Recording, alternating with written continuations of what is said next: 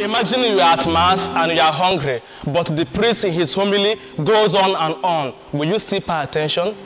Imagine all your classmates have graduated and are working, but you are yet to write your final exams.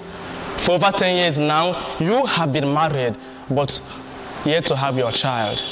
You work so hard, but little to show for it, or you don't even have a job at all. It is called wilderness experience.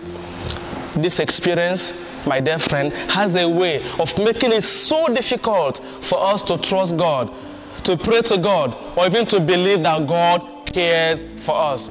But God in His love continues to show us that even in this wilderness, He is in charge. And so, may nothing separate you from the love of God. Amen.